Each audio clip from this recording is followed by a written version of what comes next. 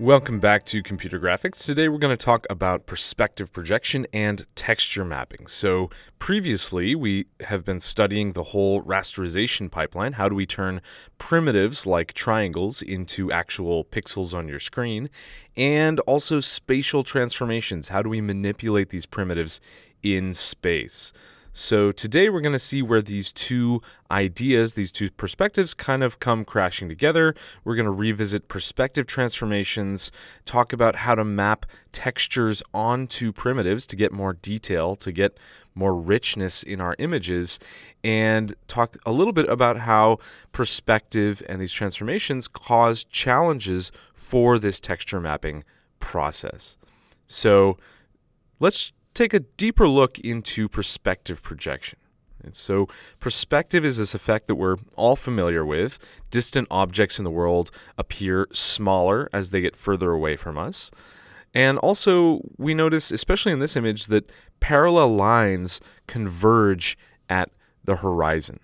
And we've talked a little bit about why that happens from a mathematical point of view. But this is really something people have been struggling with for many years in image generation.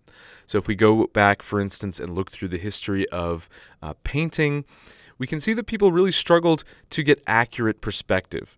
Here you might notice that the place where the person is seated has some kind of perspective, some converging lines, but then the box on the floor has parallel lines that are going off in a different direction. The perspective isn't quite right.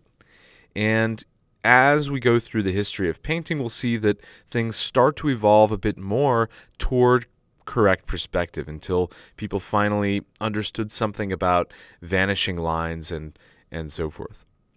Later on, as people mastered perspective, they said, well, actually, we can reject perspective. Now that we can understand it, we can play all sorts of games with it to do interesting things about perception. But when we come back to computer graphics, people said, yeah, let's first figure out the mathematics. How do we get this really correct and are able to make these beautiful photorealistic images where lines converge and behave the way that they do in the real world, that they do when we look at objects with our eyes? Again, once we had mastery over this idea of perspective, people turned around and said, yeah, but sometimes when generating computer-generated images, we don't want this perspective effect.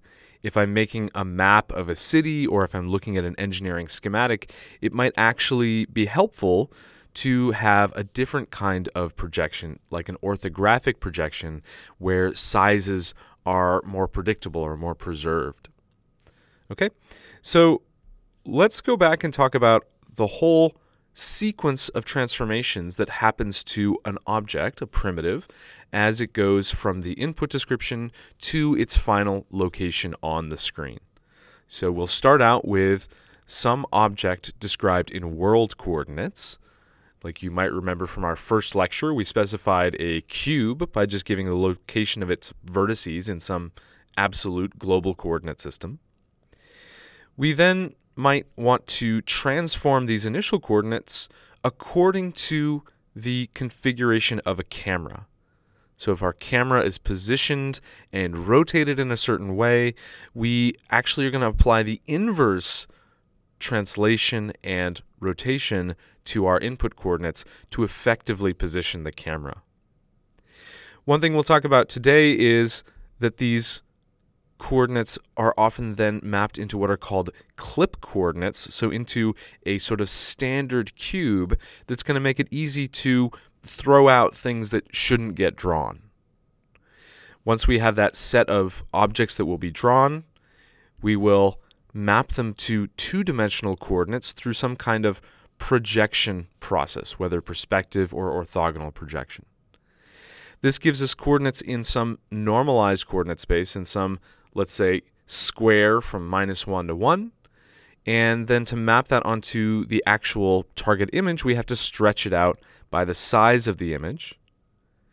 And at this point, we finally have primitives in 2D, locations of our vertices for triangles or whatever in 2D that we can go ahead and turn into pixels using the rasterization process. Okay? So just as a little warm-up, let's remember how we might do a spatial transformation like the one we use to position our camera. So as a concrete example, let's imagine we have a camera centered at the position 420, and it's looking down the x-axis, and we have our object given to us in world coordinates. So a basic question is, what spatial transformation, what 3D transformation would put this object in a coordinate system where the camera is sitting at the origin looking down the minus z-axis? So how do we get things into this standard coordinate system?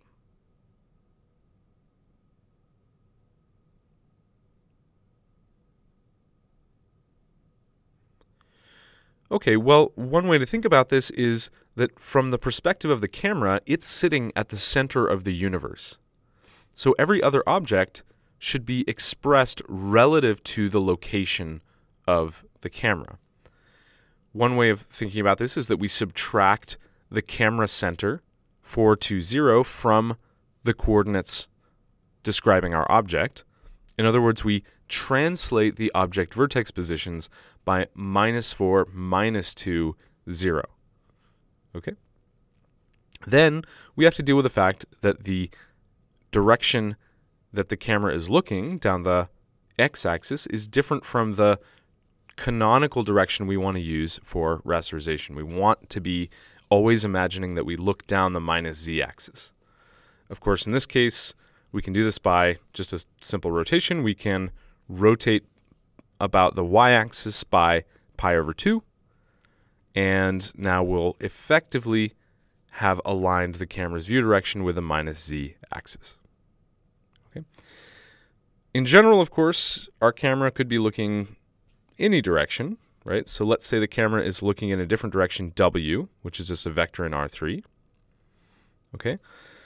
Now a slightly more challenging question. What transformation should we apply, or how can we cook up a transformation that places the object in a coordinate system where the camera is sitting at the origin and looking directly down the z-axis, or the minus z-axis? And here, let's just imagine that the camera is already sitting at the origin, right? We know, of course, how to perform a translation. Really what we're looking for is what is the rotation that will effectively make it look like the camera is pointing along W. How would you get that?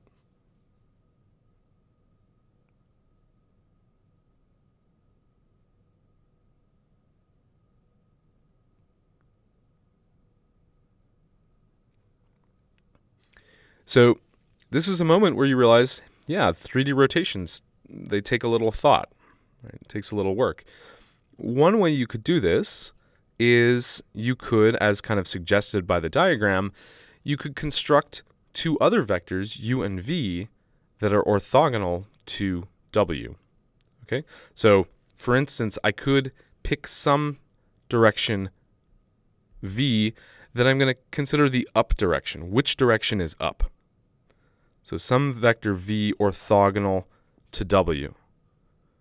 By the way, how do I get a vector orthogonal to w? Well, I could pick some rough up direction that I think should roughly be the direction that points up. And then I could orthogonalize it. I could remove from that vector the component in the direction w. Right? Take the dot product of my initial v with w, subtract that from v, normalize v. This might remind you, for instance, of the Gram-Schmidt process. Okay?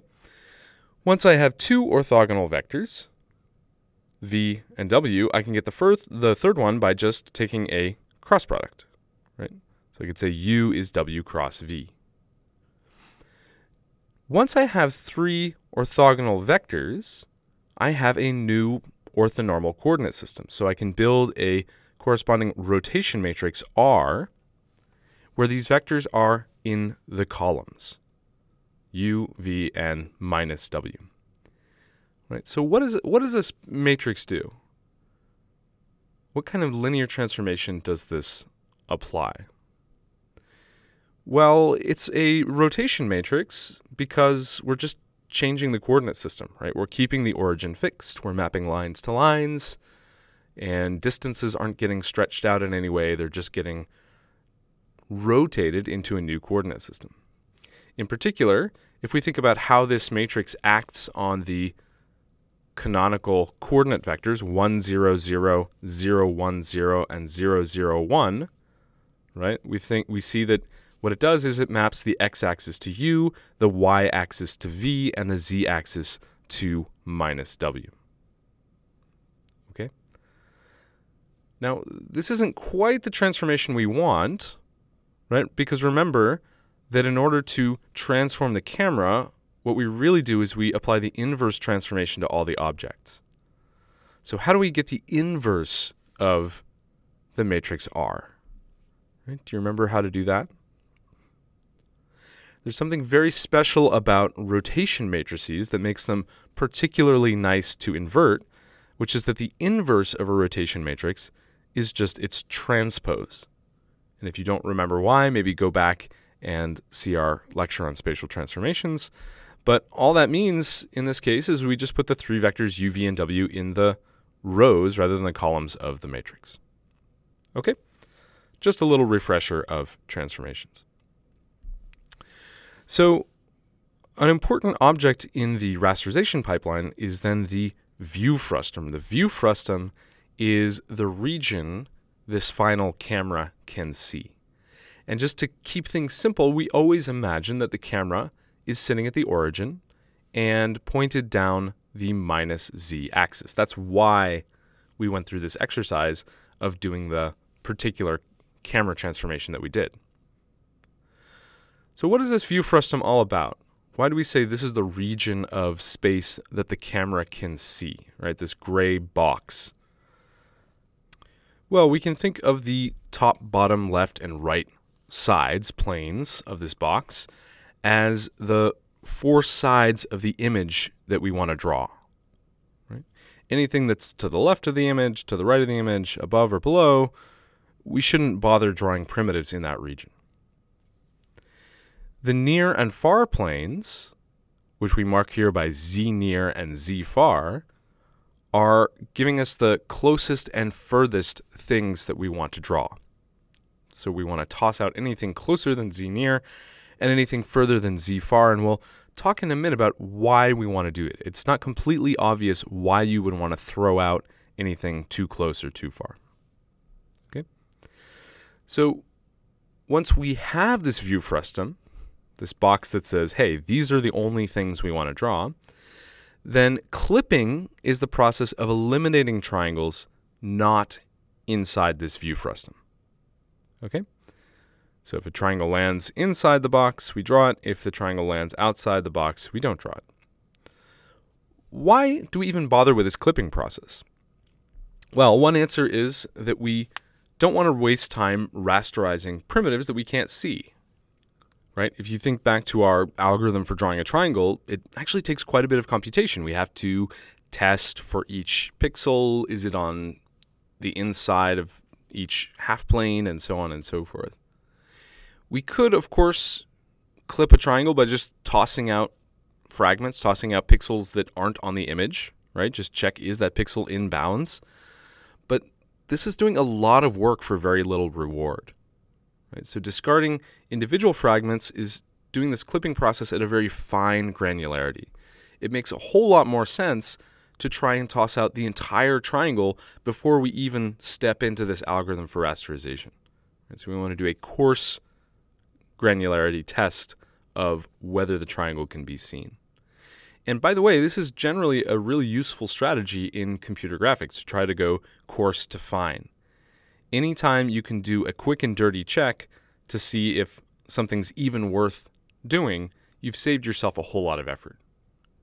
Okay? Now, unfortunately, it's not quite as simple as just checking, is the triangle inside the box or outside the box? We still need to deal with primitives that are partially inside the box, and there's some pretty interesting cases here. So one vertex could be inside, two vertices could be inside, or one vertex could be inside in kind of an interesting way. Generally, the way that clipping is done in a real rasterization pipeline is we take any partial triangle and we split it up into several subtriangles. You can see this might end up giving us a triangle or a quad that gets split into 2 triangles, or a pentagon that gets split into 3 triangles. Why might we go all the way to splitting this into triangles? Why not just take the clipped primitive, the quad or the pentagon, and draw it directly?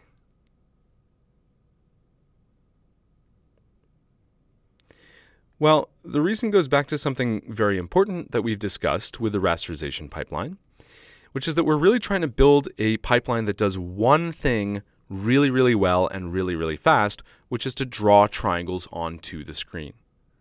So what we're always interested in doing is reducing the general case down to the special case, the specific case of just drawing triangles. Okay, so this is another thing your graphics card will have, is specialized hardware for taking polygons and clipping them into triangles. Okay. One question we haven't yet answered is, why do we have these near and far clipping planes? Why would we want to toss out things that are far off in the distance, for instance? Those seem definitely worth drawing. We would definitely see those primitives if we looked out into the world. Well, one reason is that you could easily imagine primitives that have vertices both in front of and behind the eye. You get really close to an object, and some of these triangles are going to be spanning positive and negative z values. And this is going to cause some real headaches for rasterization, right? Trying to figure out, okay, are these fragments in front of or behind the eye? Maybe simpler to just clip everything off that gets too close. A much more fundamental reason for having these near and far clipping planes has to do with dealing with occlusion. So in our next lecture, we'll talk in detail about a technique called z-buffering or depth buffering. And the idea is, if I want to draw many primitives on the screen and have them occlude each other, I'm going to keep track in an additional image of the closest depth I've seen so far. And if I then go and try to draw anything that's further away than the closest depth so far, I just toss that out. Okay? The challenge here is that I'm storing these depth values as floating point values. And so I have to be very careful to set a range of possible values, minimum to maximum possible depth value, that keeps these values accurate. Okay? So, for instance, if I set my near clip plane to 10 to the minus 1 and my far clip plane to 10 to the third, then I can nicely draw these overlapping cubes. So this is just a red cube and a blue cube overlapping. Okay? If I instead set my clip planes like this, the near one is really, really close, 10 to the minus 5, and the far one is really, really far away, 10 to the 5, then you notice I get these wobbly, jaggy artifacts as the cube rotates around. And this has nothing to do with the actual geometry of the intersection. This purely has to do with my rasterization process. This is an artifact called z-fighting.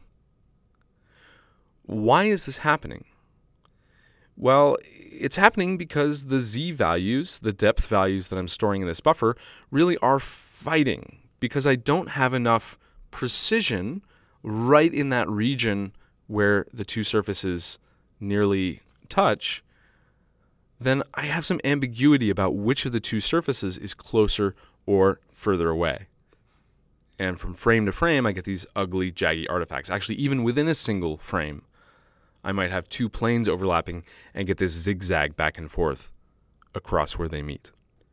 So that's why I have near and far clip planes, and generally I want to set those so that they just contain the geometry in my scene. All right. So what do we do with this view frustum? How does this factor into our sequence of transformations going from the original object to the 2D primitives that get drawn? Well, before we go ahead and do the 2D projection, what we're going to do is map the view frustum this gray box, to a standard cube, the cube between -1 and 1 in all three components.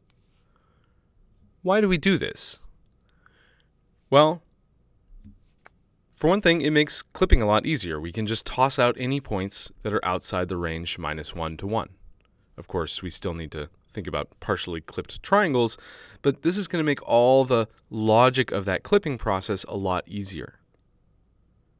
Again, I mentioned that we have specialized hardware for this clipping, so we want to make that hardware as simple as possible, right? Or we want to make our algorithms as simple as possible.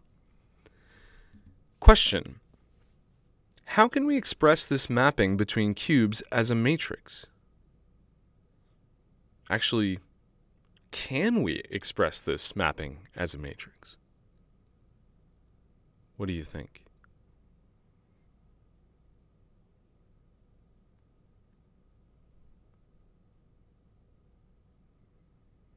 Well, yes.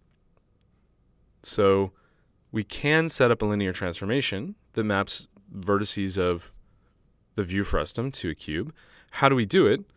Well, here's how I like to think about it. I think, okay, I know that I'm looking for a map that sends each of the corners of the gray box, x1 through x8, to a corner of the new white box, which I'll call y. So I could write this down by saying L is left, R is right, B is bottom, T is top, N is near, and F is far. So just the bounds on our initial box. Okay, and I can write out the coordinates of the 8 corners. Notice I've done that here using 4 coordinates, right? Remember our homogeneous coordinates. And then I can write out the target corner locations, y1 through y8. Okay. In this case, what I'm describing is an orthographic projection. I'm actually imagining that my initial box doesn't look skewed like the one that we see on the slide, but that it's actually rectilinear. So something that you would do for an orthogonal projection. Okay. So once I know what the original corners are and the target corners are, I can solve the equation axi equals yi, but in this case, I'm not solving for x. Normally with a matrix equation ax equals y, you solve for x. In this case, I'm actually solving for the unknown entries of the matrix A. Right? I know what points I start out with, I know what points I want to get, but I don't know what my linear transformation is. So I can solve for the entries of A.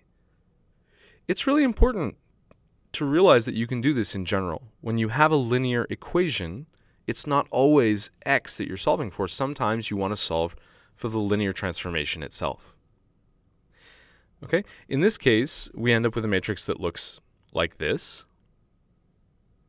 You can kind of reverse engineer it. You don't have to really solve for it directly. What is this matrix doing? Let's think back to our homogeneous representation of linear transformations.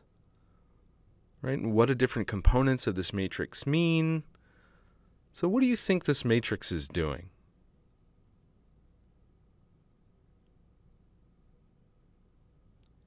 Well, we can break it up into kind of 2 pieces. One is that it applies a non-uniform scale to turn our original box into a box of size 2, right? If we have coordinates going from -1 to 1, that's a box of size 2. And then in the upper right, we have this translation. That was the whole idea behind using homogeneous coordinates for spatial transformations, is that we can express translations as linear transformations in homogeneous coordinates. So in this case, we're doing a translation that translates the center of the box to the origin, taking that scale into account. Okay, stare at that for a little bit. Hopefully you can make sense of it. Now, I said that's the matrix for orthographic projection, something where we don't really have any perspective effect. How would you do this for a perspective transform? Well, you could go through a similar process. You could try to figure out where do x1 and x2 and x3 and so forth sit along these rays that you see in the diagram on the upper left. Solve the same linear equation for A. Okay. And what would you get? Well, if you had a very, very simple setup, the camera is pointing down the z-axis, everything is in kind of normalized coordinates already, then you would just recover the very simple perspective projection matrix that we saw before. Something that just divides x and y by z. And if you remember, the way we represent that in homogeneous coordinates is we say, aha, if in the end I want to divide by z, then I'm going to construct a matrix that copies z into the homogeneous coordinate. Right, so the last row of my matrix is just a duplicate of the second to last row. Okay, just copies z in there. So that when we go to turn our vector x, y, z, w into the final vector, by dividing, we just get x over z, y over z, 1, 1. Okay. The only difference between this matrix and the full perspective matrix is that the full perspective matrix, or the general perspective matrix, is going to take the actual geometry of the view frustum into account. It's not going to assume that it already has some dimension, but just takes the left, bottom, top, right, near, and far into account. Okay, and there's a link at the bottom if you want to see a full derivation of that. Okay, so now we have a matrix that will transform our coordinates into this canonical cube. And if we apply it and then perform the homogeneous divide, we will get coordinates in 2D. You might remember that we had one last transformation in the rasterization pipeline that takes these 2D coordinates in this sort of normalized coordinate system into the final coordinates that sit in the image plane. Okay, so our projection from 3D to 2D will always give us points in the square from -1 to 1, sitting on the z equals 1 plane, if you like. And what we'd like to do is transform this into points in a width by height pixel image. And so go from something like this to something like this. One thing to be careful about is we have this funny disagreement of coordinate systems. In mathematics, usually x points to the right and y points up. In image coordinate systems, for historical reasons, x points to the right and y points down. So in addition to stretching this square out, we're also going to need to perform a reflection. One way we could do this is we could first reflect about the x-axis, then translate by 1, 1, right, to move the corner of our square to the origin, and then scale by width over 2, height over 2 to get our final coordinates. Why do we divide by 2 here? Well, because the square we started out with wasn't a unit square. It actually has dimensions 2 by 2. Okay? All right, so that's a lot of little ideas floating around. Let's look at the whole process going from objects in 3-dimensional coordinates to 2-dimensional coordinates on your screen. Right? Just what we saw before, but now we've seen every part in detail. So we start out with our world coordinates, giving the original description of our objects. We apply a view transformation, basically the inverse of the transformation describing the camera, to get our view coordinates. All positions are now expressed relative to the camera. We can imagine the camera is sitting at the origin looking down the -z direction. Because we have this canonical orientation and configuration for our camera, we can do all subsequent computations in the same way, no matter where our camera is truly sitting. Okay. We then map these view coordinates into our clip coordinates, so we squash them into a unit cube or a 2 by 2 by 2 cube. What do these clip coordinates do for us? Actually, they do two things. For one thing, they make it easy to toss out primitives we don't want to see. For another thing, they actually give us already the type of projection that we're going to see. So depending on how we mapped the view frustum into this cube, we're going to get either a perspective projection or an orthogonal projection. Okay? We can at this point go ahead and just do the perspective divide or the homogeneous divide to get normalized coordinates, so 2D coordinates sitting in a 2x2 square. Then we need to do a screen transform to stretch out these coordinates, and importantly, remember to flip everything upside down. Okay, and that's it. So at this point, we have just ordinary two-dimensional coordinates in the plane that we can use to draw our primitives. So, how do we draw nice primitives? Well, previously we discussed a very basic problem. If I have a triangle with vertices A, B, and C, how can I test whether a point X is inside or outside the triangle? Right? We do a few half-plane tests, pretty straightforward, but this doesn't give us very interesting triangles. In general, we want to give this triangle other attributes, maybe like colors. So let's say in addition to positions, each vertex has a color, red, green, blue, and we want to know what color should we assign to the point X somewhere inside the triangle. Well, a standard strategy is to interpolate somehow the color values at vertices to get a smooth blend or smooth gradation of color or any other attribute that we might have stored at vertices. How does this work? It's helpful maybe to go back and just look at a simpler example of linear interpolation in one dimension. So let's say we have a function f of x, and we've sampled that function at points x sub I. So for brevity, I'll say that f sub I is equal to f at x sub I. Question, how do we construct a new function that connects the dots between consecutive samples? For instance, can you give me an explicit expression that draws the dashed line between f sub I and f sub I plus 1?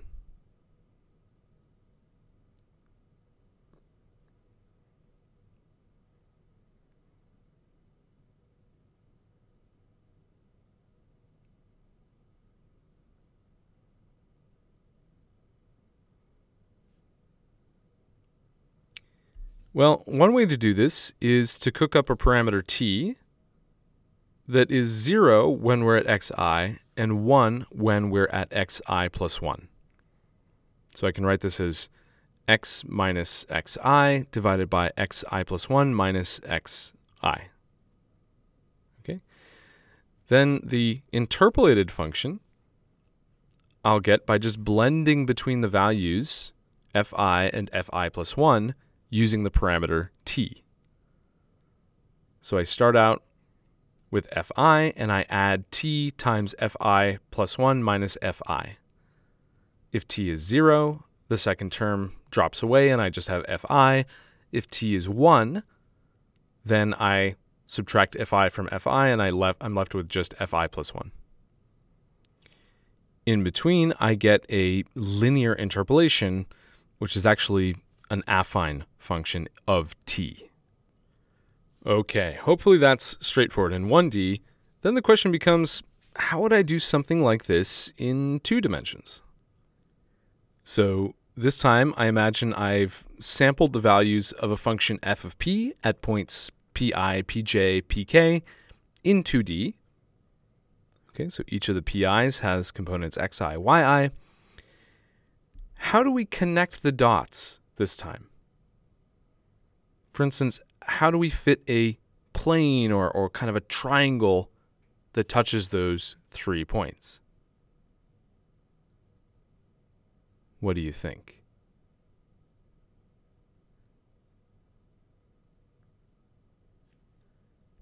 Well, what we want to do really is fit a linear or really affine function to these 3 values.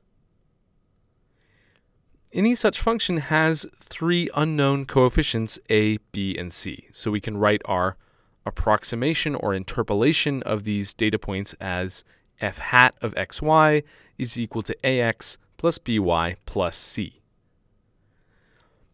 To interpolate, we just need to find coefficients so that this function f hat matches the known sample values at the 3 sample points.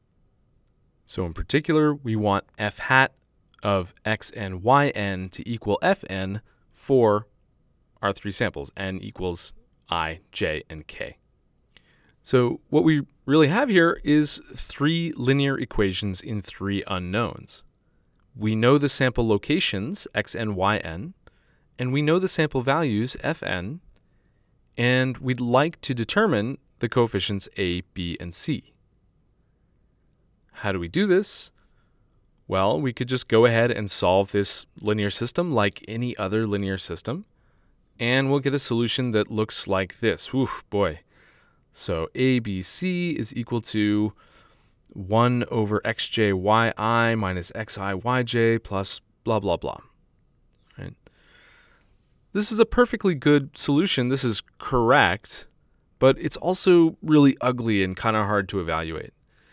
So let's see if we can come up with a better way to think about this and to compute this linear interpolation. Okay? Actually, to do this, we're going to go back and first think about 1D linear interpolation in a slightly different way. So what did we do before? We said our linear interpolation is given by f hat of t is 1 minus t times fi plus t times fj. Actually, I've rewritten this ever so slightly from the earlier slide. And the reason that I've done this is that if we look at the way this expression looks, right, we have 1 minus t times fi plus t times fj, then we can really think of this as a linear combination of 2 functions, of 2 sort of basis functions. I have the function 1 minus t, which kind of interpolates the left endpoint. It's big at t is equal to 0. It's small when t is equal to 1. And I have another basis function, t, that does the opposite thing. It's big when t is equal to 1. It's small when t is equal to 0. So if we combine these 2 functions using the coefficients fi and fj, then, well, as we move closer to t equals 0, we're going to approach the value of f at xi. As we move closer to t equals 1, we'll approach the value of f at xj, exactly what we want to happen. So we'd like to go ahead and do something similar in 2D. And in fact, we can construct analogous basis functions for a triangle. There are actually lots of ways to do this. One way is, given a point x, we can measure the distance from x to each of the 3 edges, and then divide those distances by the height of the triangle. So we'll say each vertex has a basis function associated with it. For instance, vertex I has a basis function phi, which at any point x is given by the distance of x to the opposite edge divided by the height of the triangle touching the vertex I. Here's a nice way to visualize these functions. So we can plot values that are large as being closer to white, values that are small being closer to dark blue. And what you notice is these look a lot like our basis functions in the one-dimensional case. As we get closer to one of the vertices, the function gets bigger. As we get closer to either of the 2 other vertices, the function gets smaller. And so now what you can imagine is if I take a linear combination of these 3 functions, weighting them by the values, the sample values at the 3 vertices, then it has exactly the behavior that we want. As we approach vertex I, 2 of the basis functions fade away and go to 0. One of the basis functions, phi, gets towards 1, and we just recover the sample value at I. Likewise for the other 2 corners. Question: is this nice little construction the same as the ugly function that we wrote on the last slide that we got by just solving the linear system of equations? Right? Are we getting the same notion of interpolation by this geometric construction as our linear system?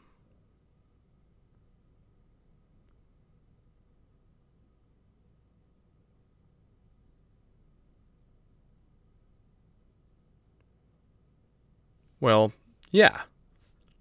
Before we said an affine function is uniquely determined by the three coefficients a, b, and c. Right? There's only one affine function that exactly hits the values at the three vertices. Here, we've constructed a function that exactly hits the values at the three vertices. And, well, is it affine? Let's see. It's a linear combination of the functions phi I, phi j, and phi k. The function phi I depends on, well, a constant h sub I. That doesn't matter. And then this all boils down to, is the distance to the edge of a triangle linear in the query point x? Sure, I can get this distance by just taking the dot product with a vector orthogonal to the edge and subtracting a constant, right? So I have an affine function for each of the di's. So if I take a linear combination of affine functions, I get an affine function. An affine function is uniquely determined by its three coefficients. So yeah, this nice simple geometric construction is the same as that uglier function that we wrote out explicitly. Here's another nice way to do it. I claim that we can also get the same three basis functions by just taking a ratio of triangle areas. So again, we have our point x where we want to evaluate our interpolant.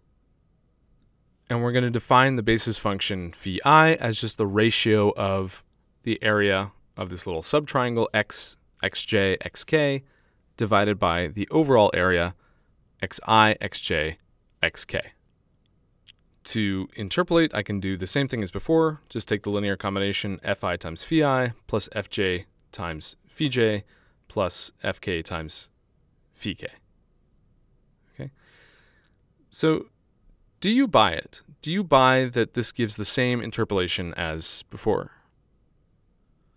I mean, first of all, do you even buy that this is a reasonable way to interpolate? Is it true that as x gets closer to xi, the value I get is going to get closer to fi? Is it true that as x gets closer to xj, the value gets closer to xj? Okay, and if so, does it do it in the same way? Do I still get this same 2D linear or affine interpolation? Think about it. Write in the comments. Okay, so no matter how you compute them, the values of the three functions phi I, phi j, phi k for a given point x are called the barycentric coordinates of x. Okay, here they are. And I'm visualizing these barycentric coordinates, in this case, as colors. Right? I'm just taking those three basis functions and summing them up with different color values. In fact, this is exactly what we will use to interpolate any attribute associated with vertices. That could be color, that could be texture coordinates, which we'll talk about in a minute, could be anything else. Importantly, these same three values, conveniently enough, fall out of the half-plane tests that you're already doing for triangle rasterization. Why is that true?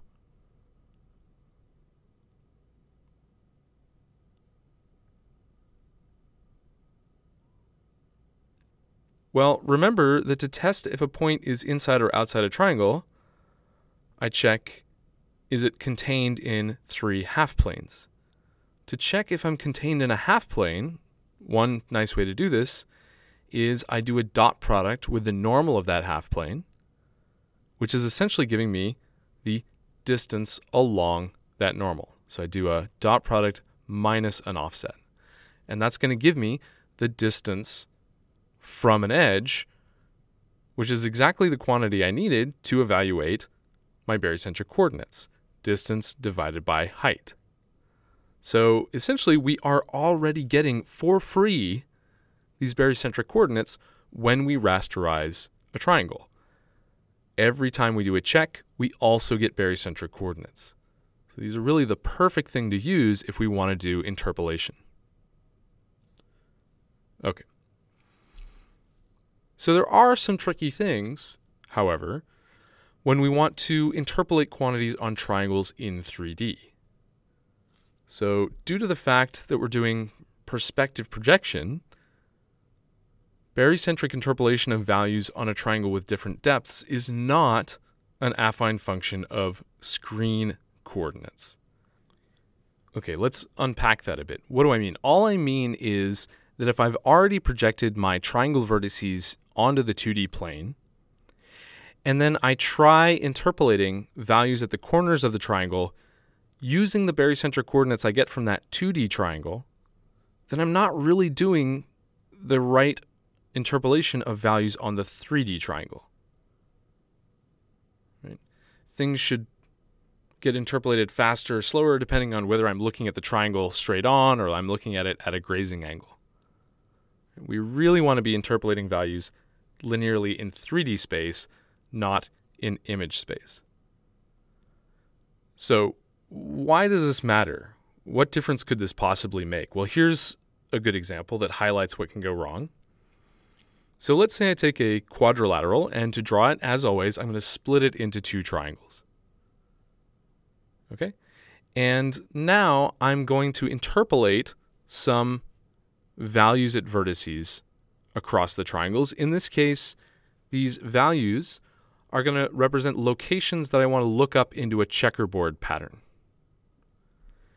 If we compute barycentric coordinates using our 2D projected coordinates, if we forget that this came from a 3D triangle and just pretend it was a 2D triangle, interpolate as usual, then we're going to get a derivative discontinuity in the interpolation. Okay, and you can really see this if you look at this middle picture. We wanted to map a checkerboard onto this quad, but because the rates of change are not quite right when we use the 2D coordinates rather than the 3D ones, we get this funky sort of bend in our checkerboard in this middle picture. So how do we correct this? Well, we can do a perspective correct interpolation. Okay, so our goal is to interpolate some attribute phi at vertices. The basic recipe is we're going to compute the depth value z at each vertex. We're going to evaluate 1 over z, call that capital Z, and phi over z, call that capital P, at each vertex. Then we can go ahead with these modified values and interpolate capital Z and capital P using standard 2D barycentric coordinates, just as we've been discussing. Finally, to display the final result, we can divide the interpolated P by the interpolated Z, and that gives us our final value. If we do this, things will behave as expected. We get the appearance of doing a barycentric linear interpolation in 3D and then projecting that image onto 2D. And if you want to see why that little recipe works, I've put a pointer to a useful article down below. Okay, so you've probably started to get the sense that one of the attributes I want to interpolate is not just color, but some kind of coordinates that let me do texture mapping. So what is texture mapping? A really good analogy for texture mapping is wrapping a gift. I have some paper with an interesting pattern on it. I have a cube, like the cube from our first lecture, that doesn't look very interesting, right? Just a flat box. I want to put this interesting pattern onto the box. What do? I wrap the paper around the box. Essentially, that's all texture mapping is. We're going to have two-dimensional images, and we want to find ways to wrap them around three-dimensional surfaces, although our surfaces and our textures are often going to be a lot more interesting than just this simple box. In fact, there are a lot of uses for texture mapping beyond just putting color on a surface. Right? So the most basic use is something like, oh, we have a star pattern, we want to put it on a sphere. We have even just a flat floor and we want to put some wood grain on it. But we could also be describing surface properties beyond color. For instance, we might have a texture map that describes where the surface is wet and where the surface is dry. And that wet versus dry attribute will subsequently affect how we shade the surface. We could also use multiple texture maps to build up different attributes of the surface. Where is it scratched? What's its color? How is it shiny? We could also use texture maps to start to play games with the geometry of the surface itself. So one common technique is something called normal mapping, where the texture isn't describing color at all. It's actually telling us how to perturb the normal of the surface so that when we go to shade it, it looks like there's actually geometric detail that's not there. So in fact, amazingly enough, this image on the left is a rendering of a perfectly round, perfectly smooth sphere where our normal map is giving us a fictional normal that makes it look like it has all sorts of bumps and wrinkles. Now, if you're looking carefully, you can notice a couple things about why this doesn't quite work, why the illusion breaks. Do you see something strange about the left picture?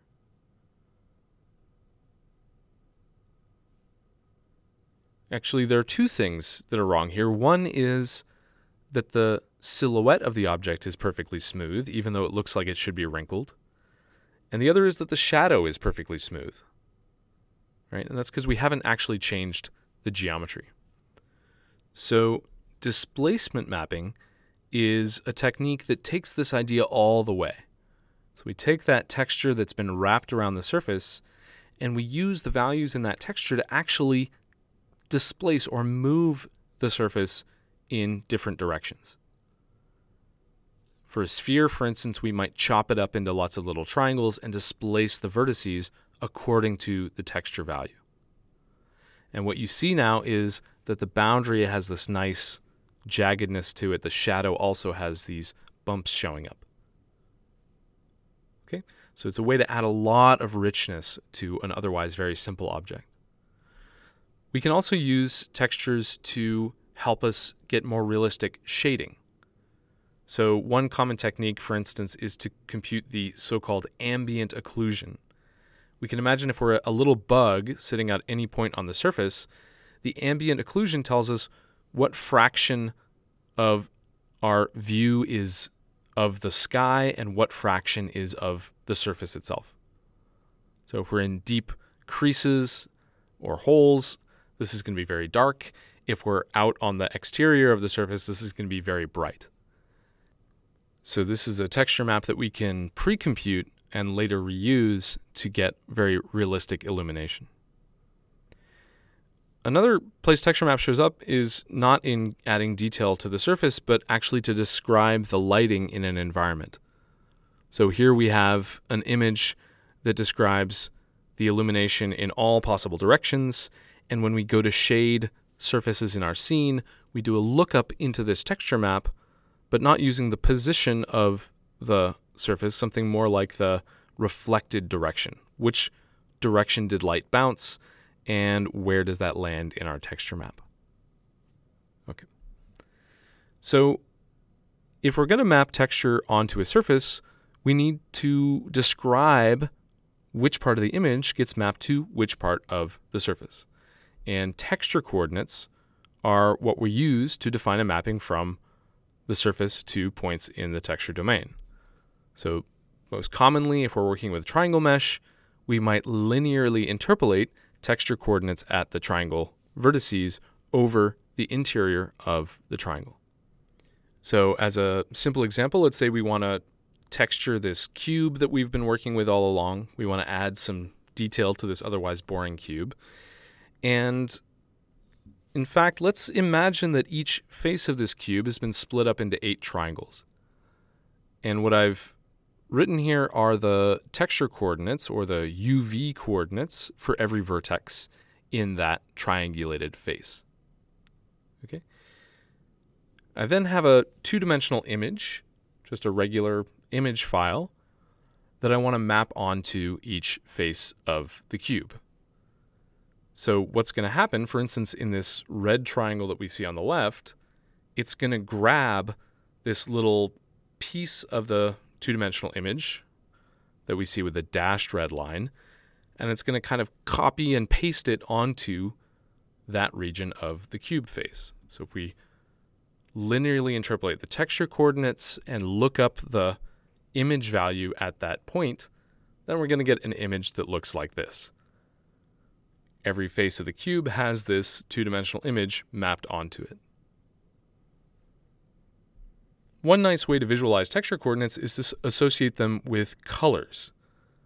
So if we think of U as red and V as green, then we get kind of a color map that looks like this.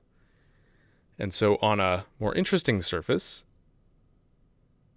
right, we'll see that these texture coordinates might vary smoothly over the surface to describe some interesting mapping of the surface into the UV domain.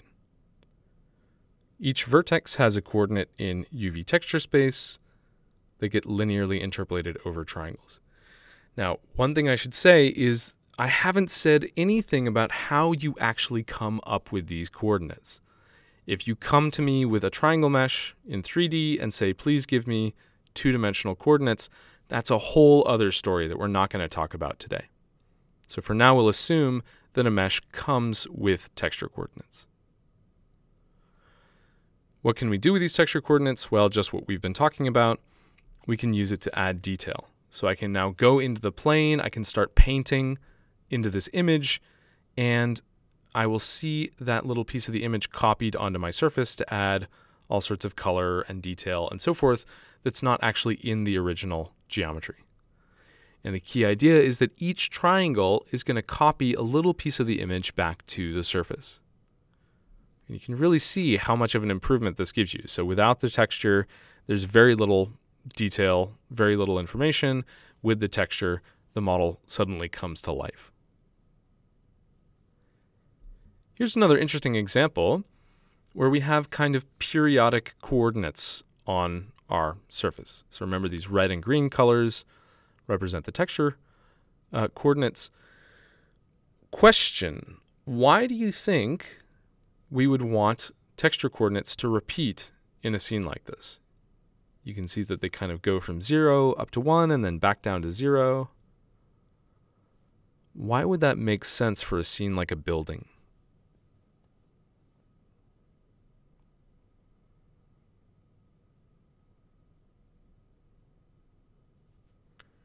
Well, one natural thing we might like to do with a building is to cover it with some regular pattern, like bricks.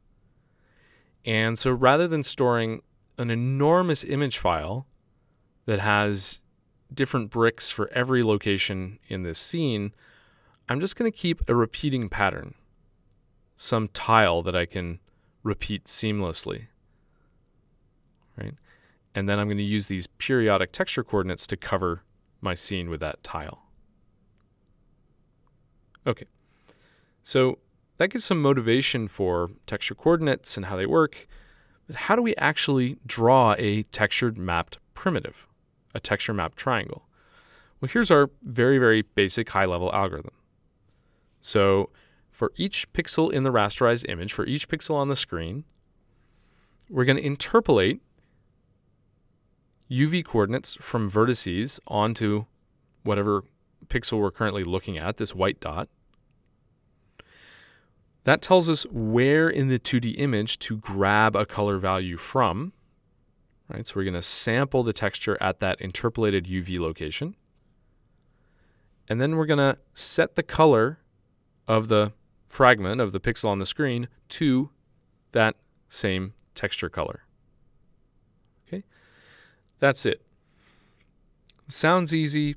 Sadly, there are a lot of difficult things we're going to have to face to get good quality texture mapping. Okay? And the reason is this adversary that we keep on encountering in this class, aliasing. Remember that aliasing happens when we undersample a high-frequency signal. So if our true signal is this green oscillating curve, and we only sample it at a few locations and then try to connect the dots with linear interpolation, we get something that looks very different from the original function. And we saw that this phenomenon comes up when we're talking about audio, when we're talking about video, when we're talking about rasterizing primitives, things in motion, and so forth. Okay. What about texture mapping? How does aliasing show up here? Well, it can be helpful to have a good visualization of what's going on when we're sampling from a texture. The key idea is that since triangles are projected from 3 dimensions to 2 dimensions, pixels in screen space will correspond to regions of varying size and location in the texture itself. Okay?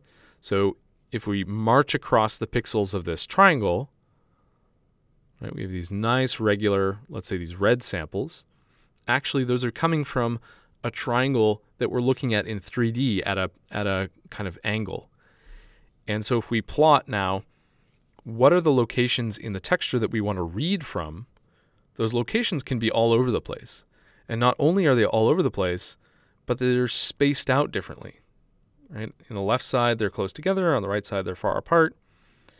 And this irregular pattern of sampling is going to make it difficult to avoid aliasing. So we'll have to think a bit harder than we do for just 1D functions. One way to break down different sampling patterns is to think about, are we doing magnification or are we doing minification? Magnification is somewhat the easier case. So you can imagine that what's happened is the camera has gotten really close to an object. We've run up right against the wall where we have a texture on our wall.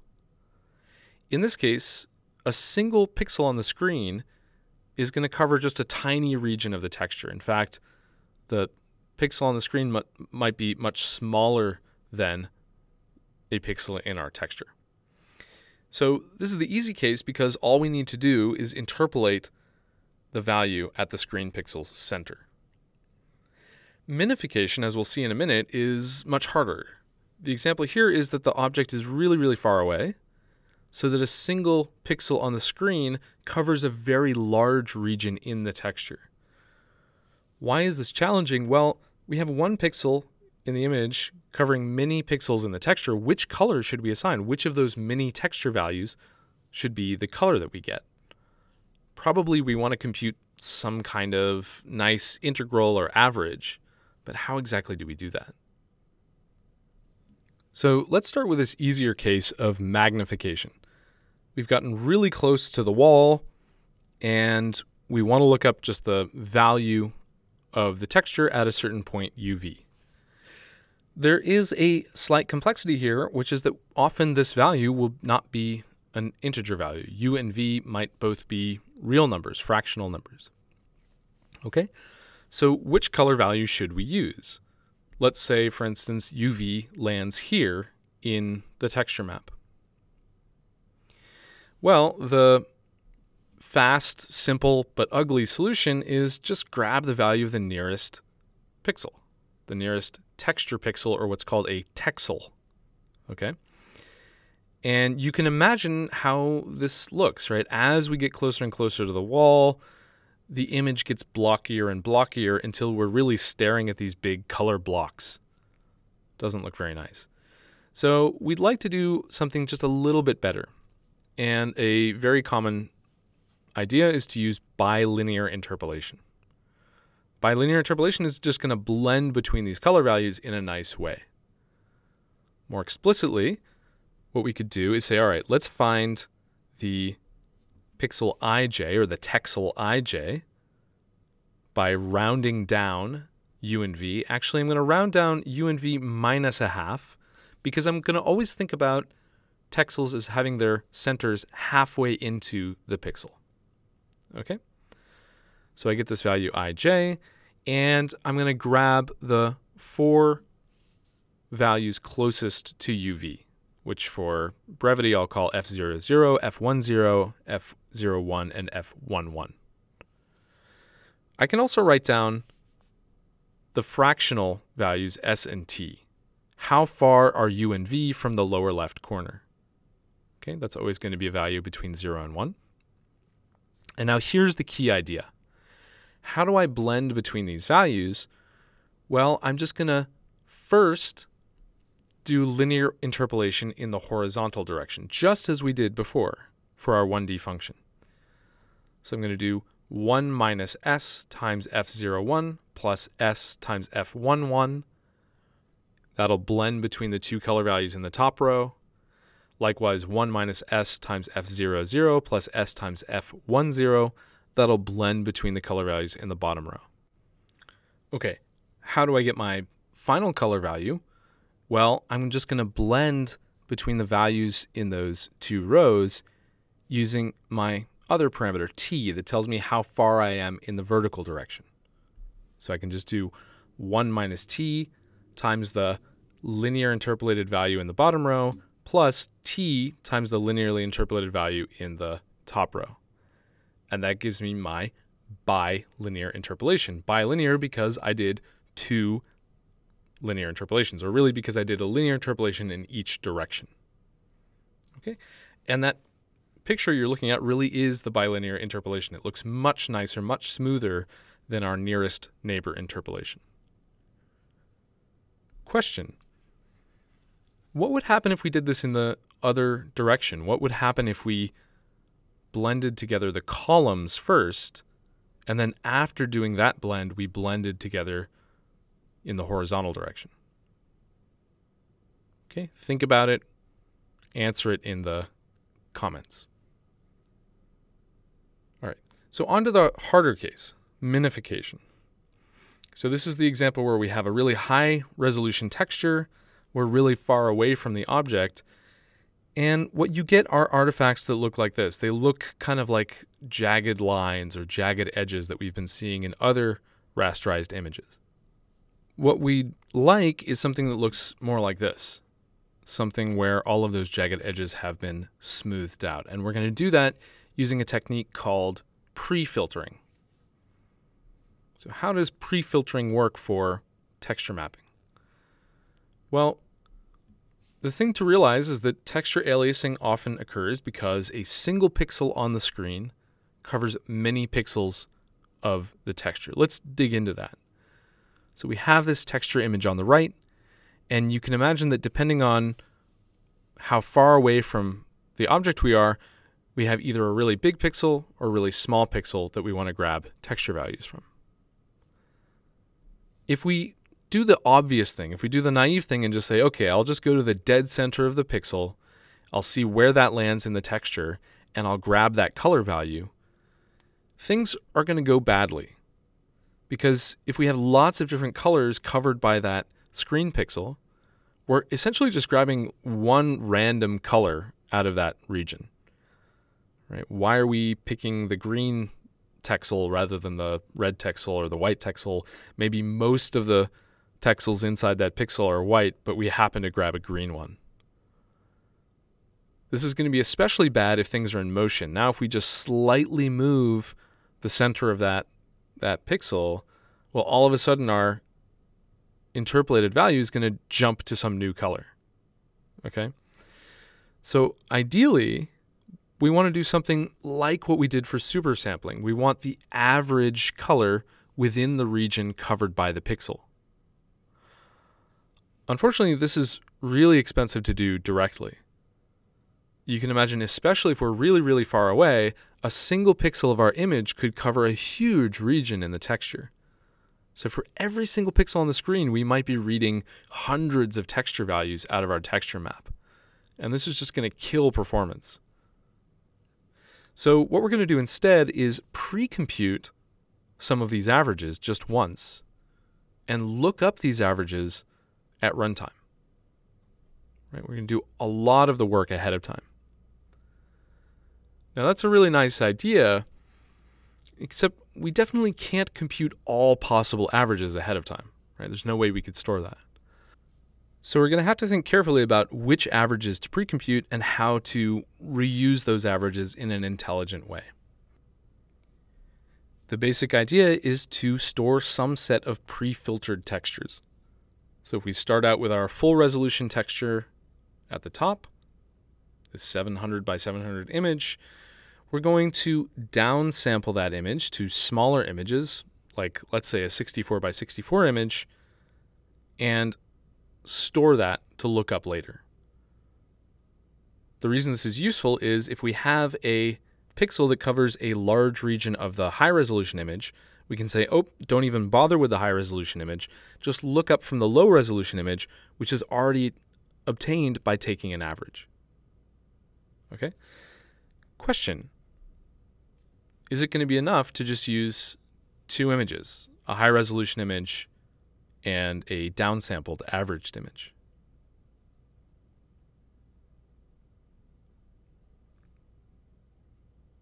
Well, no, probably not, because I can still have screen pixels that cover a very large region, even of the downsampled image, right? And so what we're really going to do is use a technique called MIP mapping, where the rough idea is to store a pre-filtered image at sort of every possible scale. Actually, we're going to do this in powers of 2. We're going to start out with our original image at level 0. To get the next smallest image, we're going to average 4 pixels together. To get the next smallest one, we're going to average 4 pixels together, and so on, until we're down to a 1x1 image.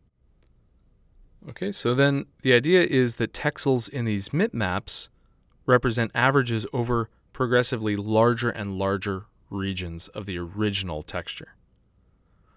Later on, if we want to get an average over a large region, we can just look up a single texel from the MIP map of appropriate resolution. We'll talk a little bit more about exactly how we do that. One really cool thing about MIP maps is they don't take too much extra space. So for instance, if we have an image with 3 color components, red, green, and blue, you could imagine laying out the MIP maps of various levels in this way, right? We put red, green, and blue around the bottom and the right, okay? The one that's next coarsest, well, that's half as big in each channel, so we fill in the bottom right of the upper left quadrant, and so forth. So if we keep doing this, what actually is the storage overhead of a MIP map?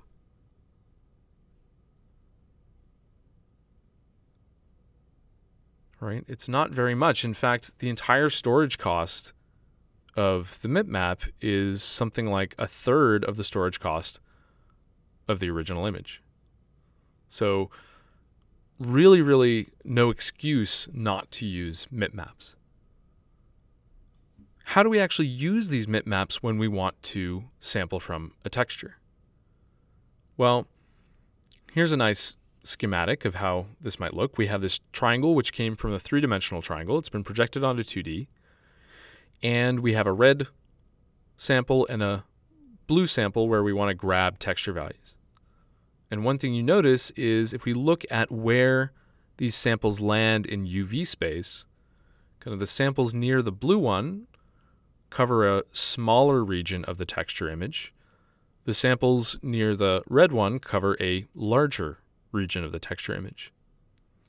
So to get a good approximation of the average over the pixel, we want to grab values from different levels of our MIP map hierarchy. Okay, and here's a good question just to see if we're understanding what's going on. Which pixel should sample from a coarser MIP map level? The blue one or the red one?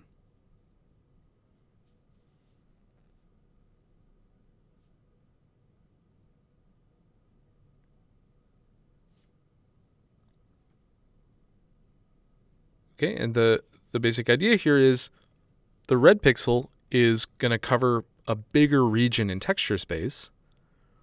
So we want to effectively take an average over a larger region, which means we want to grab something from a coarser level of the MIP map hierarchy, something where we've already done a lot of averaging.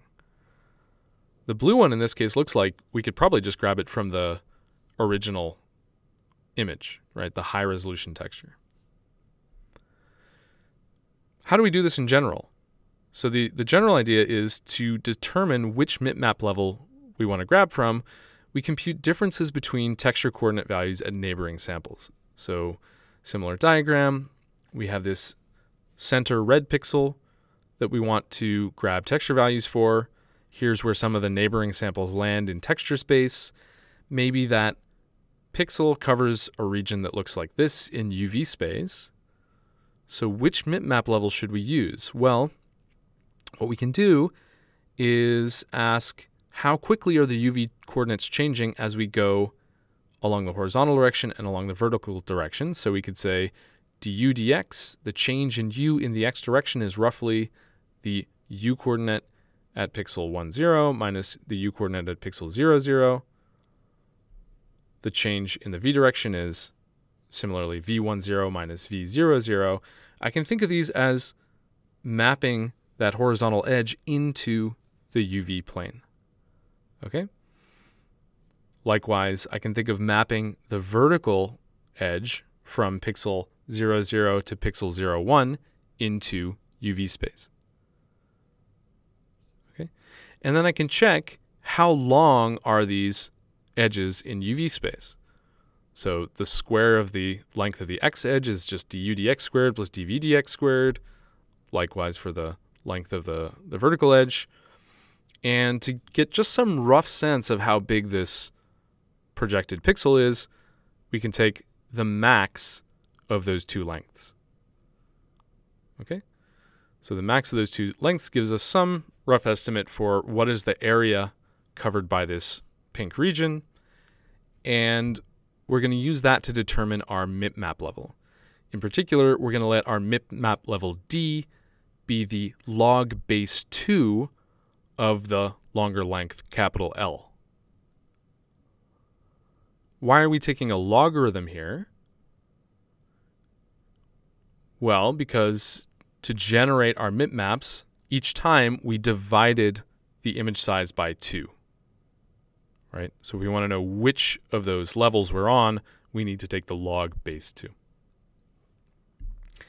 Here's a visualization of what that looks like.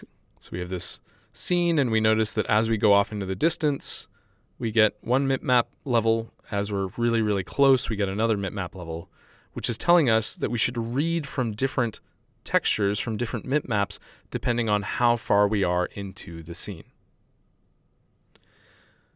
What do these images look like that we're reading from? So here's our original texture, our high resolution texture. And you notice that in the foreground, this looks really nice. We have all sorts of nice detail. But if you go off into the background, this starts to get pretty noisy. We start to get that kind of minification, jaggy artifact that we saw before. Here's bitmap level 2 that's been downsampled a couple times. And you notice the details in the foreground start getting blurred out. But we get fewer jaggy artifacts kind of in the middle of the image, the middle depths. And then finally, here's the bitmap level 4. So we've really, really downsampled this image a lot. We've really done a lot of averaging, and you can really see it. It's now blurry all over the place, except off in the distance, it actually looks great. Those bricks in the very back of the room are nicely filtered. And so if we go ahead and we combine these different images according to the bitmap level, we get a nice image that looks like this. So things in the very far back are still nicely filtered. In the foreground, rather than a blurry mess, we actually get some nice detail. Okay, so that looks good. There are still some subtle problems with our basic bitmapping strategy, and that's that if we just use the nearest bitmap level, so if we take that number D and we just clamp it to the closest integer, then we're going to get artifacts where this level jumps. So you can see on this column, for instance, we suddenly jump from having a lot of fine detail to something much blurrier. So a nice idea is to say, well, rather than clamping this bitmap level to the closest integer, why don't we somehow use the original continuous value D to determine how to interpolate the image, right? The problem is we only have a fixed number of mipmap levels, right? 1, 2, 3, 4, 5, 6, 7, 8. How could we interpolate between levels? If you've been following our discussion of linear and bilinear interpolation so far, you might start to have some ideas. So just like we can use bilinear filtering to interpolate 2D data, we can do one more linear interpolation to interpolate between two things that have been bilinearly interpolated. Actually, this is a lot easier to think about if we forget about mipmaps for the moment and just think about 3D data. So imagine that we have, rather than a two-dimensional image, we have a grid, a three-dimensional grid of, let's say, color values. Okay? So given a point UVW, let's say in the unit cube, and the 8 closest values to that point, F000, F100, and so forth, we can just iterate linear filtering. Okay? So first, we're going to take weighted averages along the u direction. For any pair of values that have the same y and z coordinates but different x coordinates, we're going to take a linear combination using u as the weight. That gives us these 4 red values, which I'll call g. Okay. Then for pairs of g values that share the same z coordinate, I can take a weighted average using v as the weight. And finally, I can combine those last 2 green values using w as the weight to get my trilinearly interpolated value. All right, this is just like what we did for bilinear filtering, but we took it one step further. All right. So for a mipmap lookup, we're going to do basically the same thing, but instead of interpolating from a 3D grid, we're going to interpolate from 2 different mipmap levels. Okay? And the important thing to realize here is it doesn't matter at all that these 2 levels have different resolutions. I'm going to go to mipmap level D. At my UV coordinate, I'm going to do a bilinear interpolation. That gives me 1 value. I'm going to go to my next mipmap level, D+1. At that same UV coordinate, I'm going to do a bilinear interpolation. Okay. The fact that the resolutions are different just effectively mean that the texels are bigger in this level. But now I have 2 values, these 2 bilinearly interpolated values. And as with trilinear interpolation, I can then interpolate between these 2 bilinear values using the third and final coordinate w, which in this case is just the fractional part of my mipmap level. Okay, hopefully that's clear. One thing you do get a sense of at this point is that this starts getting really expensive. To do bilinear interpolation in each level, we already had to do 4 texel reads, the 4 closest neighbors, and 3 linear interpolations, right? So we had to interpolate across the rows and then 1 across the columns. If we want to do trilinear or mipmap interpolation, we now have to do 8 texel reads and 7 linear interpolations, which adds up to 7 multiplications and 14 adds. So this is quite a bit of arithmetic and bandwidth to be eating up just to draw a single pixel on the screen. And that's why, one of the reasons why we have specialized hardware to do this kind of thing for us. Okay, one final challenge that shows up all the time when rasterizing 3D primitives is that at grazing angles, texture samples may be stretched out by very different amounts along U and V directions. So let's say, again, we're drawing this quad that's going off into the distance, and we can consider what do the samples look like around the red pixel versus the green pixel. Well, in texture space, the red pixel covers roughly a square region. Might be distorted a little more than what's shown here. But the green pixel is really going to be stretched out in one direction more than the other. And so what that means is if we just do our usual MIP mapping and try to guess, oh, what's the best L, what's the MIP map level closest to the size of this box, we're going to get more blurring in one direction than the other, more blurring than we really should. So a common solution here is to take this whole thing one step further. Take multiple MIP map samples and then combine them to get an anisotropic filter of our image. Of course, this is eating up even more arithmetic and even more bandwidth. And there are a lot of different techniques for this. Okay. So overall, what does our texture sampling pipeline look like? First, we compute U and V coordinates from our screen sample XY by using barycentric interpolation. Right? We have texture coordinates of vertices. We interpolate them to the current sample XY. We then approximate the rates of change of U and V coordinates by taking differences of screen adjacent samples. We use those differences to compute a guess for our MIP map level D. We convert our normalized texture coordinates UV to pixel locations capital U, capital V in the actual image, right? The image that is width by height rather than 0 by 1. We use those values to determine the memory addresses of the texels that we need for the filter. So for trilinear filtering, we might need 8 neighbors. We actually load those texels into local registers. And finally, we perform the arithmetic needed for trilinear interpolation according to U, V, and D. And of course, if we want to do something even fancier like anisotropic filtering, we have to do even more work. Okay. So the takeaway from all this is that high-quality texturing is hard. This is a hard anti-aliasing problem. It requires a lot of thought about interesting things that don't happen with ordinary signals, like perspective distortion and so forth, and requires a lot more work than just looking up a pixel in an image. It's unfortunately not that simple. Each sample of the image demands significant arithmetic and bandwidth. And again, that's the reason why graphics processing units, GPUs, have dedicated fixed function hardware to do texture sampling operations.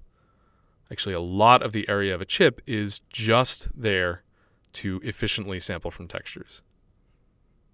Okay, our lecture today brought together a lot of different ideas that we've discussed in the past, and you start to see why building an efficient rasterization pipeline is a bit of a balancing act.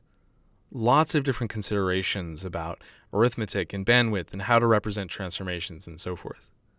So we talked a bit about perspective projection, which turns 3D primitives into 2D primitives that can actually be rasterized. We used the view frustum to help make clipping easier and also to avoid depth buffering artifacts, a z-fighting artifact. Once we do a projection, we have 2D primitives, and we can interpolate attributes across these primitives using barycentric coordinates. Though if we're rasterizing 3D primitives, we have to be careful to consider how perspective affects barycentric interpolation. One very important example of an attribute we looked at are the texture coordinates at the vertices of a triangle, which we use to copy pieces of a 2D image onto a 3D surface. And what we saw is that very careful texture filtering is needed to avoid aliasing when we map images onto surfaces.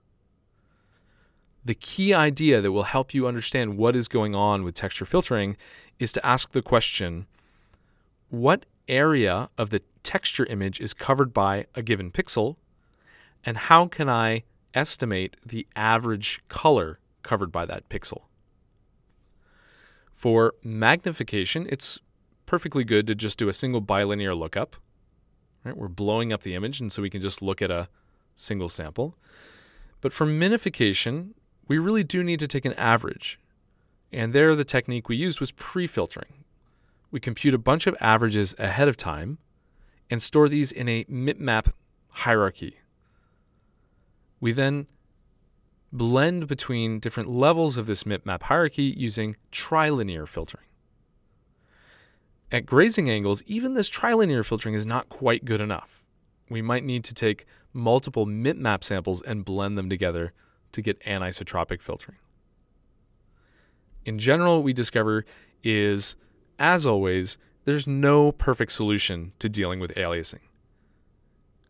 A lot of image generation is all about trying to balance between the quality of the image and the efficiency of computation. All right, that's it for today. Next time, we will actually wrap up our discussion of the whole rasterization pipeline by discussing two important phenomena: depth and transparency. Talk to you then.